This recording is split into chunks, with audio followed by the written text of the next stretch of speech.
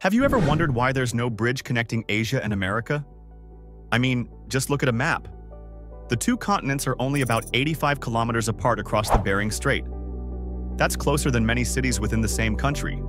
So, why didn't we just build a bridge there and connect the entire world? Well, the idea isn't new. For over a century, engineers have dreamed of a massive Bering Strait bridge linking Russia and Alaska. It would be the greatest engineering project in history, letting you literally drive from London to New York. But there's a catch. The Bering Strait is one of the harshest places on Earth, with temperatures dropping to minus 50 degrees Celsius, violent storms, and floating icebergs that can crush steel. Then comes the price tag, over $100 billion.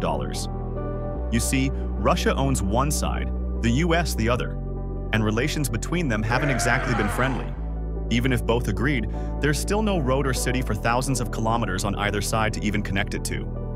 So, for now, the missing link between Asia and America remains just that, a dream frozen under Arctic ice.